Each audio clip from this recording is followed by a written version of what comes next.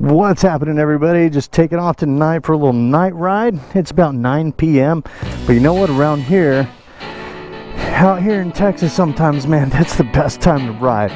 Rev Bomb, I want to invite every single one of you out to tonight's Livecast, and we're going to be doing that tonight at 7 p.m. Central. That's 8 p.m. on the East Coast, 6 p.m. Mountain, and 5 out in California. We've got some great people on the panel. We've got JT Southern Fried, we've got Miss Mary Geared Raven, we've also got Rocket Rider 510 out on the streets again, and we've got a couple of surprise people that you're not going to want to miss. We're going to be having 4 main topics. The first one is, and you're not going to want to miss this one, the first topic is, look, there are 2 ways that I've uncovered that you can actually do a live mobile. Okay, you can go live on your mobile phone without 1,000 subscribers. There are 2 ways. They're both kind of hacks that I've come across. The other thing we're going to talk about is, hey, look, how can you identify somebody who's giving you a thumbs down? No, I'm just kidding, guys. I haven't been able to crack that code yet, but I'm working on it. I'm working on it. And you know, sometimes you get those thumbs down. I think it's kind of funny. Look, the bigger you get, you look at the big guys and they've got, you know, somebody will release a video and in the first hour they've got 1,000 views and 5 of them are thumbs down. That's just going to happen, man. The bigger you get, the more haters you're going to collect. And we're going to have some of the best moto vloggers you've never heard of. I pass along the guys that I see promise, the guys and gals that I say, you know what, there's something about this one. There's something about their creativity. There's something about the way they're putting videos together. I can see the vision. Another subject I wanted to bring up are some videos that I'm going to talk about on tonight's Livecast. There's a certain type of video that I will never do, and I got news for you. It's not mail call. I like mail calls, actually, but as you know, it's been a while since I've been in town and I haven't been able to do a mail call because I just haven't been around. But now that I've got some new mail coming in, I'm going to do some mail calls where I'm mixing the old and the new. Some of the older mail that I got, it's new to me. I know you guys sent it a while back, but hey, man, I wasn't in town from January all through March. And then when I did get home in April, man, I got home in April and lost 2 family members in 1 week. You know, there were a couple times where I caught myself saying, I'll just be happy when April's over, man. She'll wake me up when April's done.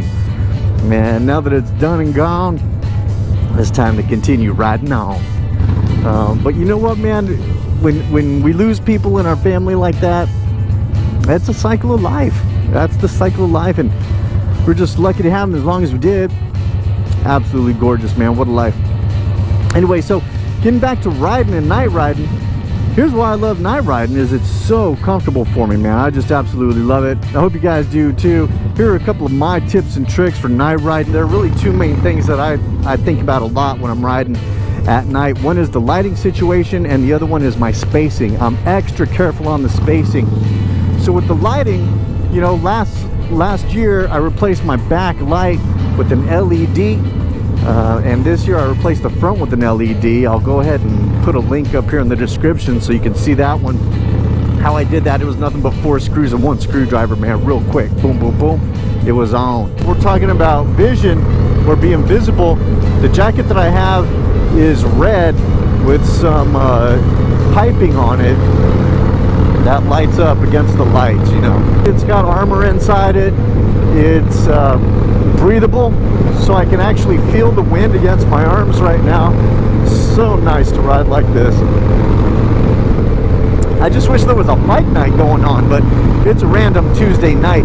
The other thing that I think about a lot is my spacing. So as I can see here, somebody's getting on the highway back there. I got this guy on my left, so I'm just going to sit right here for the moment. I'm good to go right here. Take a quick look. This guy, I'm going to get ahead of him because he may not see me. And even though that's a solid line right there to my right, he might try to jump over. So I'm looking at my rear view mirrors. Nobody really around. Now I can do 1 or 2 things here. I can either sit back here, right where I'm at. I can pass this dude, and I think I'm good where I am right now. Here's the other thing at night. You're not going to see the seams in the road. You know, sometimes in the road, especially on highways, there's a seam that runs right down the road. If you come across those seams, best thing for you to do is just pick a side, and if you have to cross it, just do it really quick. Don't want your tire getting stuck in that groove. there's a seam, there's that seam in the road. So what I'm gonna do, because I gotta pass this truck, I'm gonna jump over to this side of the seam real quick and then just pass them up real fast. Because I don't need to be sitting on the side of that ding dong. Now I got my air pocket back, my space cushion. Do you guys like to ride at night? Do you not like to ride at night? Is it scary for you? Is it fun for you? Or is it something that you want to build up to? You know, for me, every year of riding, I've always added a new skill. When I first started, I said, look, my very first year of riding, my skill or the challenge I gave myself, by the end of the year, I wanted to be very comfortable riding on the highway. And it didn't take a year to do that, but yeah, man. And the first time I did, I jumped on the access road, I got on, and I got right back off. And I went home, and I said, man, I rode on the highway. What do you know? Well, the next one was a little longer, before you know it, you're going city to city and state to state.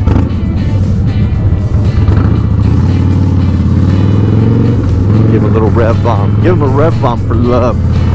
A rev bomb for love and luck, baby. The other thing too, at night, I mean, you can see the headlights of other cars coming up on your right or on your left. So yeah, it can help you a little bit. Of course, you're always going to do your head checks. Look at that city, boy. Woo-wee. Although what you may not know, San Antonio is the 7th largest city in the U.S. No joke, man. Look it up. A lot of people don't know that. A lot of people do. Man, I'll tell you what, riding at night ain't nothing like it. I hope you guys get a chance to ride at night. If you do, let me know in the comments. Let me know what you like about night riding. And if you don't night ride, throw down in the comments what concerns you about night riding. You know, I mean, yeah, there's obviously additional precautions to take, but as we grow as riders, you know, I didn't always ride on the highways, and I didn't always ride at night. I didn't always ride in the rain. But that's a beautiful thing about riding motorcycles, is that we grow into it and we build our skills over time. Everyone's on their own timeline. You know, when it comes to building up skills, everyone's on their own timeline. Like I love to say, don't compare your beginning to somebody else's middle. And that's if you're a beginning rider. Don't rush to gain these skills. Gain them at your own confidence and comfort level, man. That's the key to it.